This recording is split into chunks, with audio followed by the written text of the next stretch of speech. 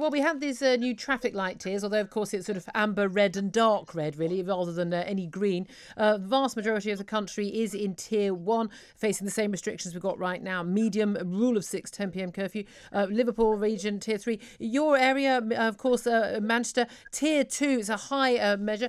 Big fears, though, that your region might actually be put into tier 3 very soon. What are your concerns?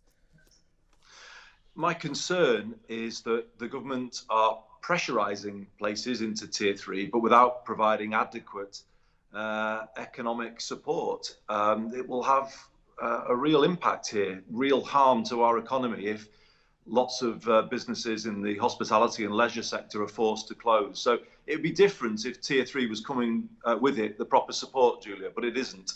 And that's, I would say, the problem, one of the major problems with it. The second problem is what the Chief Medical Officer said last night, that even if you go for the full tier 3 option, it's unlikely to work. So it won't even get the results either.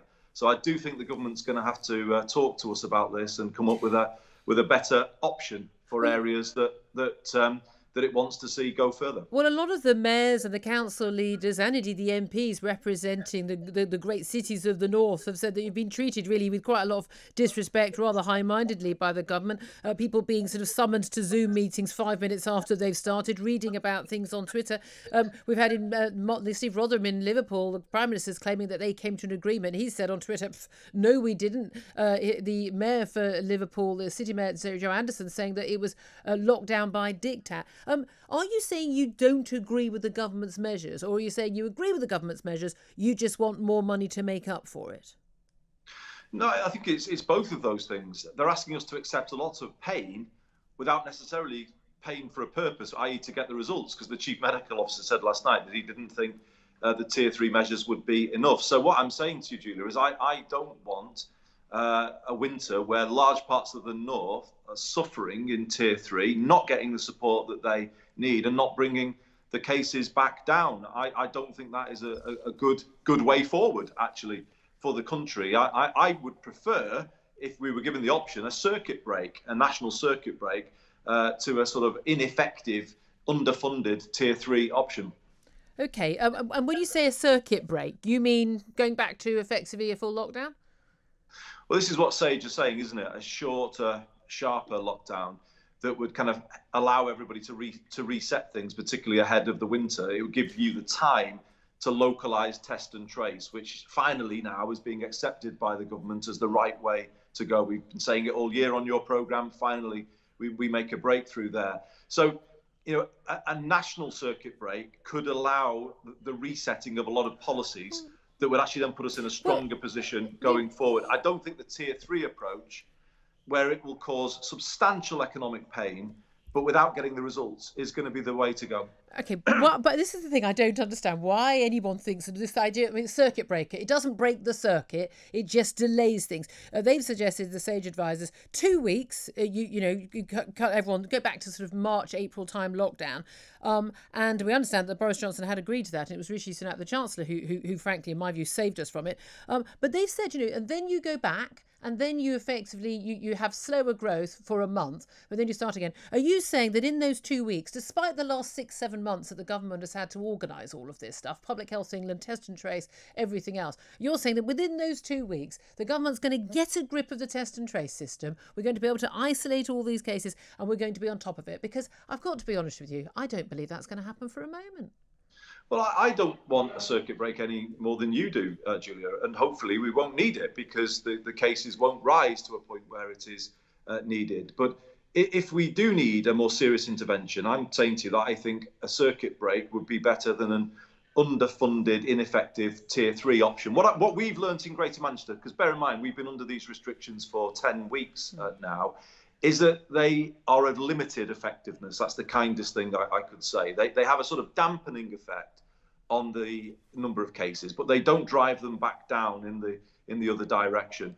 So we're sceptical here that tier 3 will work. But beyond that, what we had last night was the Chief Medical Officer saying if tier 3 is to have any results, you've got to close pubs, restaurants, gyms, bars, nail salons, hair, the whole lot. Massive chunk of the economy. But the government aren't offering support to close a massive chunk of the economy. So I hope you can see our dilemma in some ways, Julia. We're in a bit of a rock and a hard place here. Of course, we will act to protect the health of our residents, but we can't just surrender, a huge swathe of our economy to collapse. I think anyone in the position of having to make any of these decisions is between a rock and a hard place. My heart goes out to Boris Johnson reaching out, the Health Secretary, yourself, and others as well. I mean, lucky for us to sit here and comment and have a view, but not actually have to live with the consequences. And I fully accept that. However, there is just so much evidence that this virus, when it grows, it grows. Look, we had people out doing, Eat Out to Help Out throughout the whole of the month of August. We had huge swathes of people moving to Cornwall and Devon for weeks on holiday.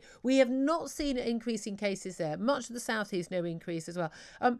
There is every possibility that this virus, even despite the lockdown, Greater Manchester, throughout that whole lockdown period, still had growth in cases. Every possibility this virus is going to spread, how this virus spreads, and all of these human actions that cost millions upon millions, even billions and billions of pounds, will make not a darn bit of difference unless you just lock down in our homes forever and ever. In which case, do you not think it would make sense to look at the Swedish model, where they are seeing far, far lower rates right now? It's believed they do now have developed some herd immunity and actually were stopping the spread of the virus, and that actually the methods we have been using don't work, will not work, and are not sustainable in the long run.